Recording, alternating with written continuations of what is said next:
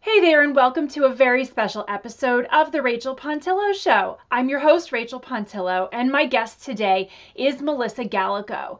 Melissa is the author of a fantastic book that I think everyone should read, and it's called The Hidden Cause of Acne: How Toxic Water is Affecting Your Health and What You Can Do About It. Here it is. Melissa actually has a really interesting background. She's a former military intelligence officer, Fulbright scholar, and intelligence specialist at the Federal Bureau of Investigation. She's instructed classes for FBI analysts at Quantico, graduated with honors from Georgetown University, and holds a master's degree from the University of St. Andrews in Scotland. Now, you might be wondering why someone like Melissa, with her background, would write a book about acne. And I'm here to tell you that she has plenty of reason, and she has done a ton of fantastic research, and you are really going to enjoy this interview. So I am so excited to introduce you to Melissa Gallico.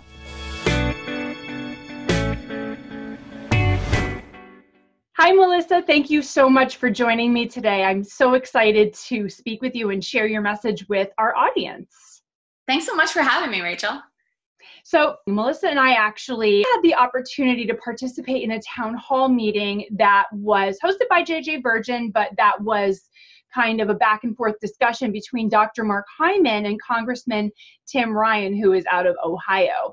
And the conversation was generally around food safety and the food system and food politics and all of that, and what the problem is and what this congressman wants to do. And it was really heartwarming for all of us in the audience to see. And then at the end, that we did have the opportunity to stand up and go to the microphone and ask questions. And Melissa was one of those people who took the mic, and she pretty much, it was like a mic drop, jaw drop moment where she was prepared. And Melissa, why don't you just give an overview of what you said, and then we'll kind of go into what we're talking about today, if you would. Sure. Well, I did a little bit of research beforehand just to see what his position is on my issue, which is public water fluoridation. So I just, Googled some of the history, and I saw that he had signed a resolution back in 2015, which a lot of congressmen signed, and congresswomen, declaring that fluoride is one of the greatest public health achievements of the 20th century, this artificial water fluoridation program. And I will probably get into this, but I discovered that it isn't so great for me. It really gives me a pretty immediate reaction whenever I consume foods or beverages that are high in fluoride. I get a skin reaction of acne, cystic acne, like painful, ugly, like just really unpleasant condition to have. So I asked him, what would it take to change your position? And I knew that Dr. Hyman, who was sitting right there hosting the discussion, also speaks out about the dangers of fluoride and how, it's not completely safe for everyone. Like the government dentists will say, it's completely safe for everyone, no matter how much you consume.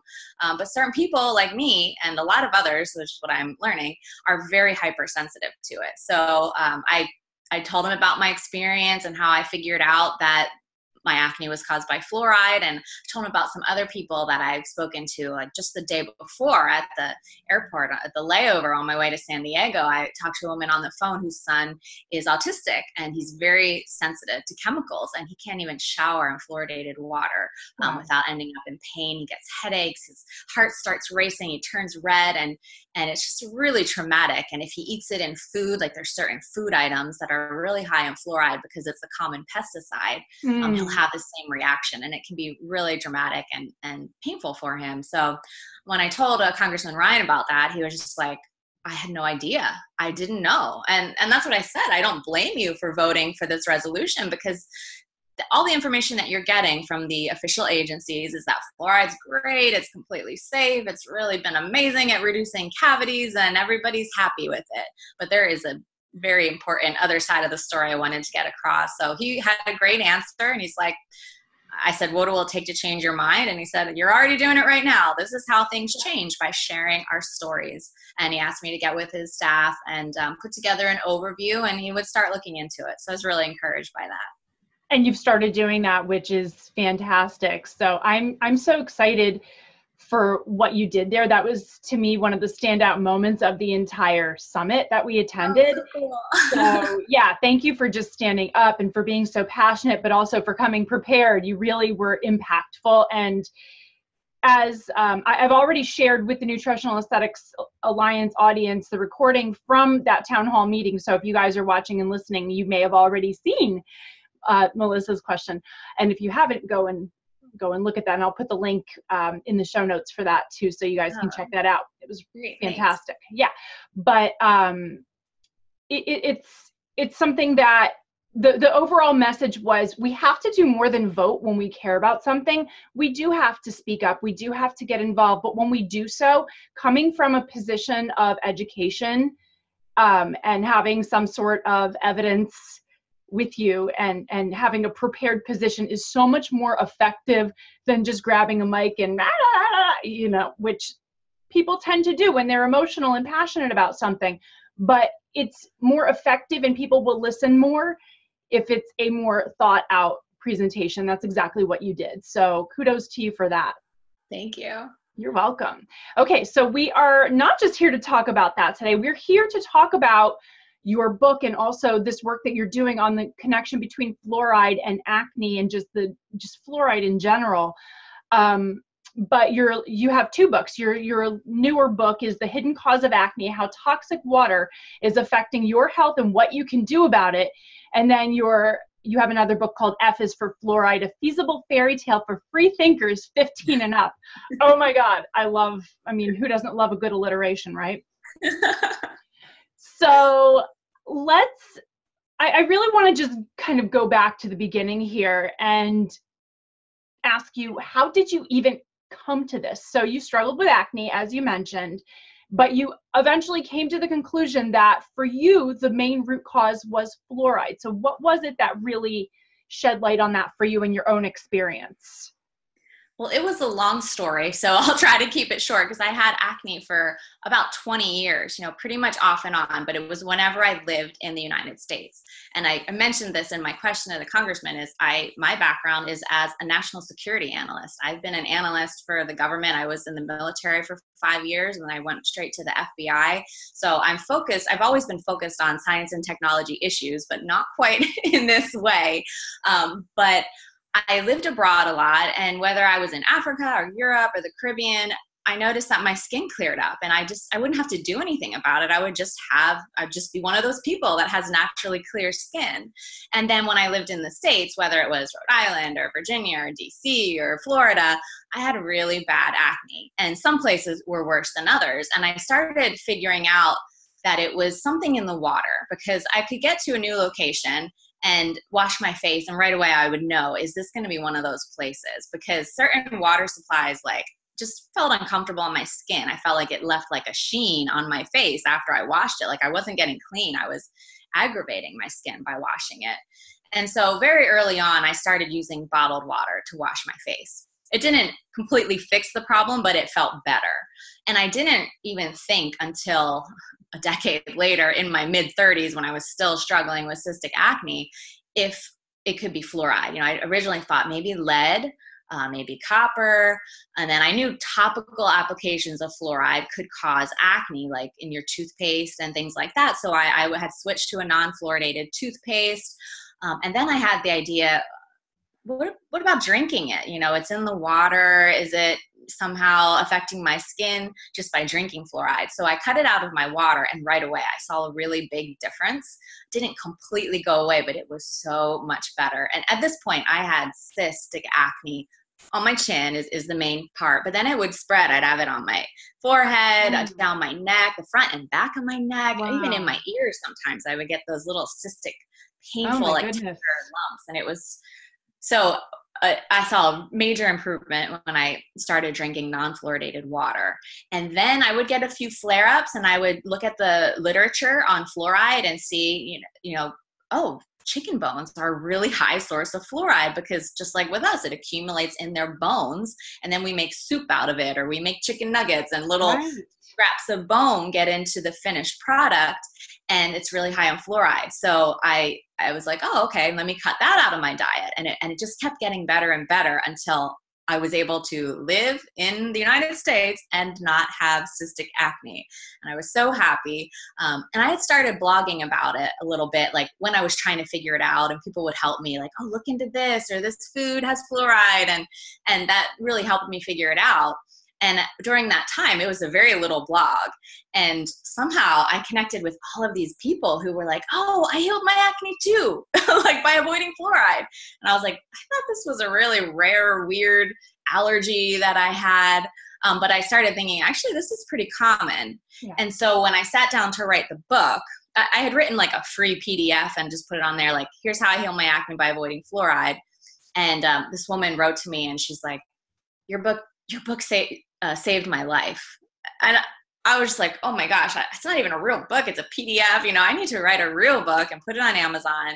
So that's where the book came from. And I really dove into the literature for that. And when I looked at the literature on acne, I was just shocked at how few studies dealt with diet.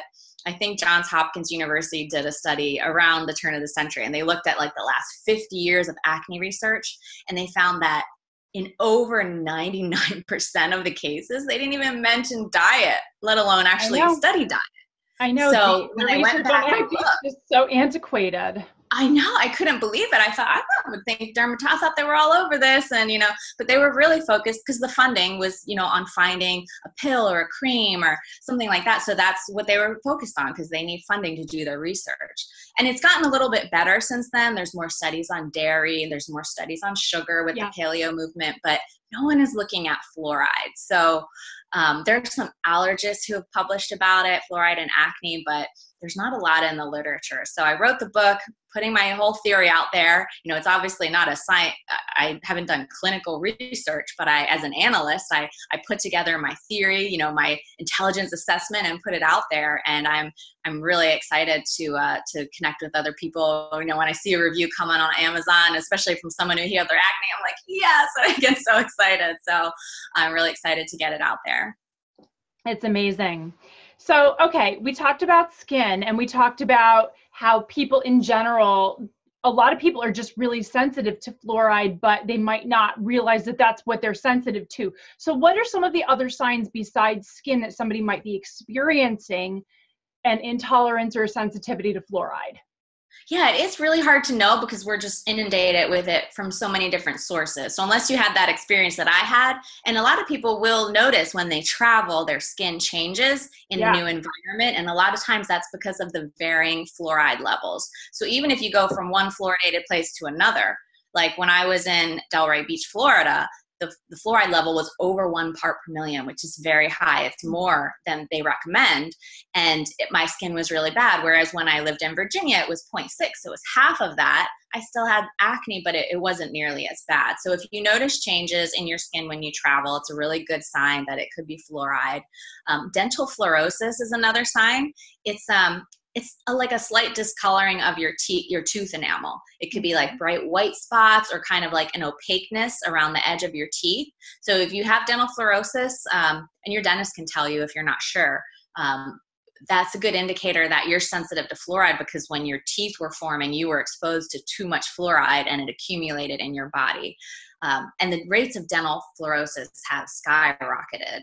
In the 80s, they did a survey and it was like 20-some% of adolescents had dental fluorosis, and they redid it 20 years later, like in 2004, I think, and it was over 40% of adolescents had dental fluorosis. So there's a lot of people getting too much fluoride.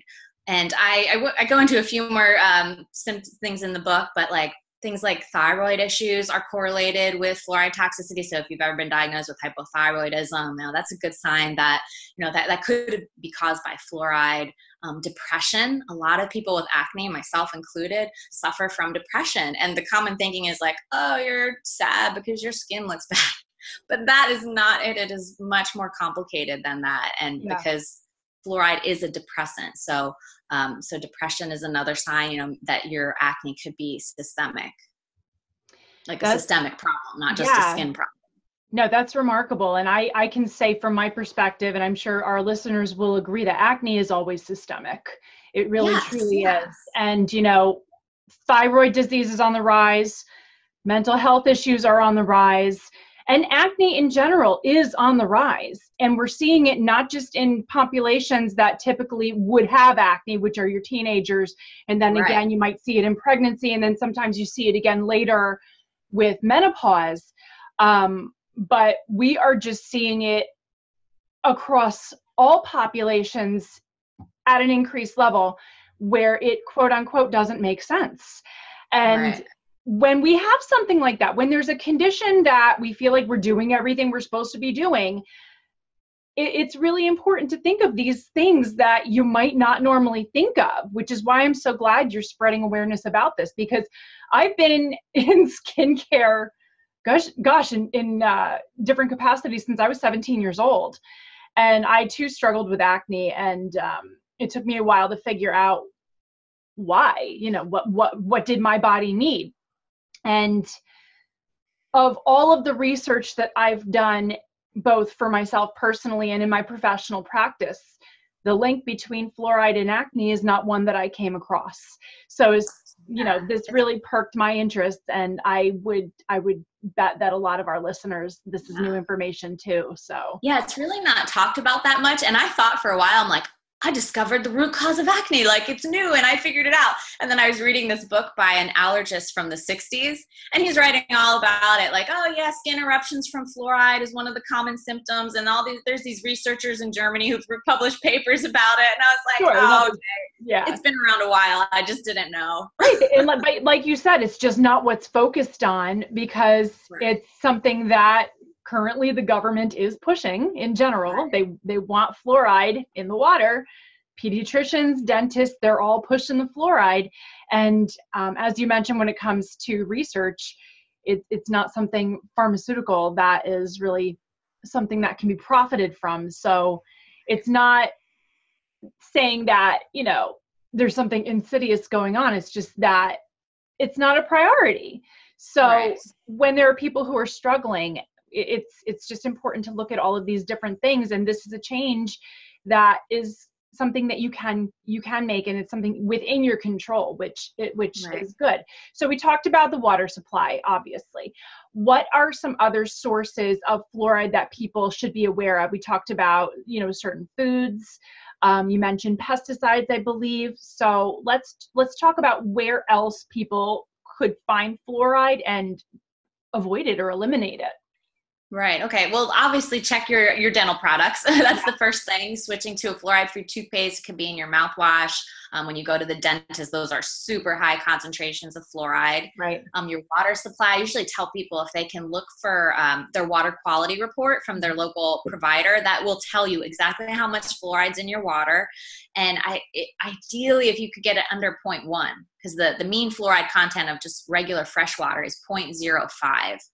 So if you get it under 0.1, that's great. You can filter it with reverse osmosis filter. A lot of different spring waters, you can look up their water quality report. Some of them have fluoride naturally, so you want to just double check and make sure that it's low in fluoride. And then once you get your water cleaned up, it's really just a matter of figuring out those few food sources.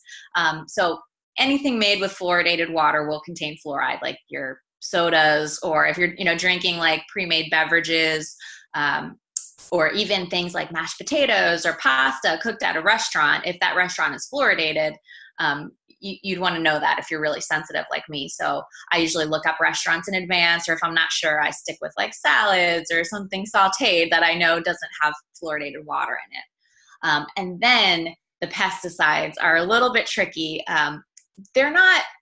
There's two main fluoride-based pesticides, and they're not used on everything. So don't go crazy about it. But the big sources are chicken products, like I mentioned, because the fluoride-based pesticides are used on their feed, and they're allowed to have just astronomically high amounts of this fluoride residue on poultry feed.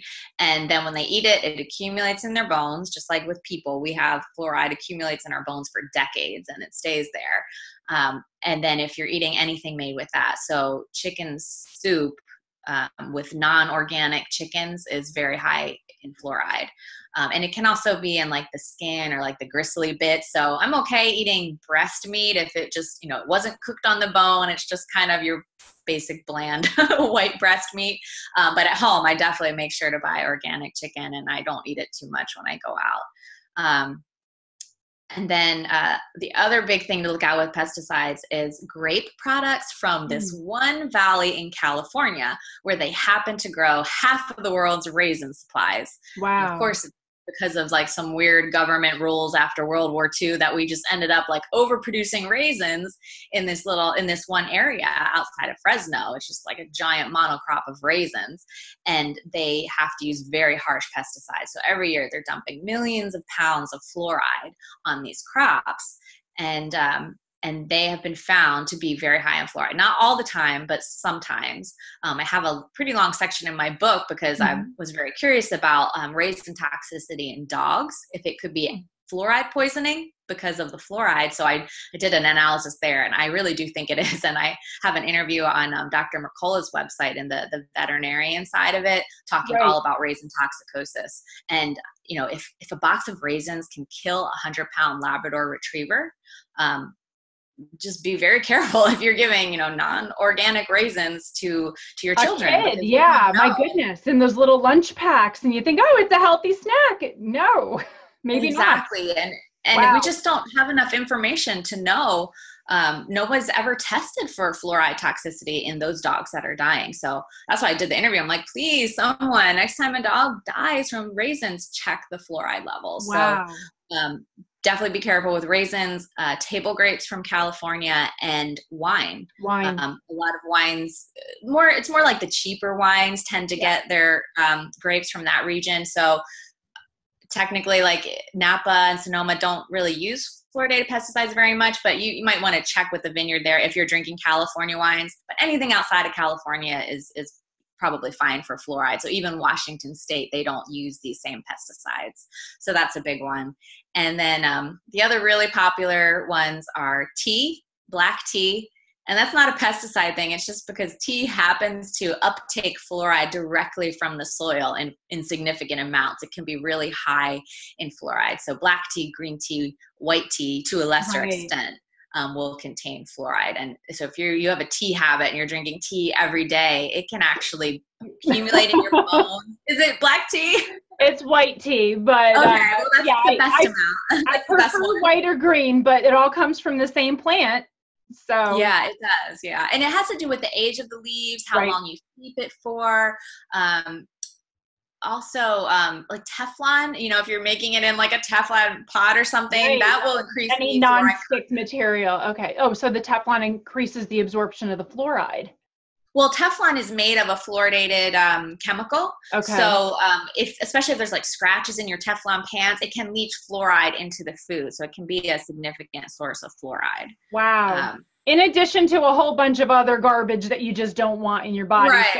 We're not recommending Teflon by any means here, you guys. Yeah. Oh my goodness. Yeah, so definitely you can switch from Teflon. And then things like cereal, like you wouldn't expect it, but cereal can be made with fluoridated water, and it just concentrates the fluoride in the cereal. So I have a cheat sheet on my website for this because I know it's like hard to remember all the different. Yeah, and we're going to link to that in the show notes. So yeah, don't worry, you guys. We will give you that information. Okay, so we're talking a lot about conventional foods. Does that mean that we're safe from this if we are eating organic foods all the time? I mean, I know it's not possible always to eat organic all the time if we're traveling or if we're out at a restaurant, but what about buying organic foods and cooking at home and all of that? That definitely helps with. Okay. So I did see a petition where the fluoride pesticide manufacturers asked to be allowed to be used on organic crops. They're like, it's a nutrient, it's a mineral, but from what I can tell, it wasn't approved, so they're not allowed to use Fluoride and other fluoride-based pesticides on organic crops. So it is definitely a good option to go organic. With that said, I have seen like a few reports, like in the California Department of Pesticide Regulations database where they mentioned, oh yeah, well, you can put fluoride on organic crops. And I called to ask them, like, is the rule changed? What's going on? And they passed me around to a bunch of different offices. And eventually they were like, oh, it's a typo. So I'm like, oh, but if you guys think it can be allowed, are you, testing for it? So I was a little nervous about that. But I think for the most part, you're safe with organic produce. That's good to know. So yet another reason to go organic. And, Yes. with all of this stuff, I just want to encourage people to do the very best you can. We're not able, unfortunately, to protect ourselves from every single toxicant that is in our environment, in our air, in our water. But when you know about something, then it really becomes important to look at what you're doing in your daily life, what you're doing in your place of business. What are things that you can start taking action on to change now just in your own lives? And then taking it beyond that, if this is a matter that you care about, Melissa, what can people do? How can people start spreading awareness and end the practice of artificial water fluoridation in their communities? Yeah, so there have been a lot of successes at the local level at having fluoride removed because it's very expensive. So your local township is spending a lot of money to add this to the water. So if they hear that you don't want it, they'll actually save money. So it's a lot easier than getting them to spend money on something.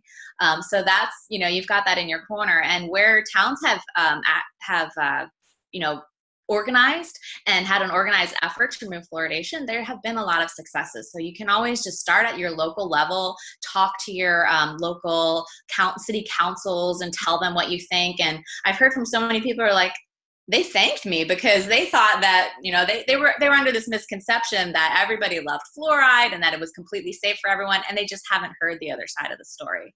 So we can just talk at the local level. At the national level, I started a petition at change.org. Mm-hmm. So the more that we have this local support, the more support we'll have to end it at the federal level. And I think that's what really has to happen is the federal government needs to just stop recommending it. And once they stop recommending it, local towns won't want to add it as much. So to sign that petition, it's at petition.projectfree.me. You type that in your browser, it will redirect you to change.org, and you can read. It has a lot of the scientific articles there that I referenced.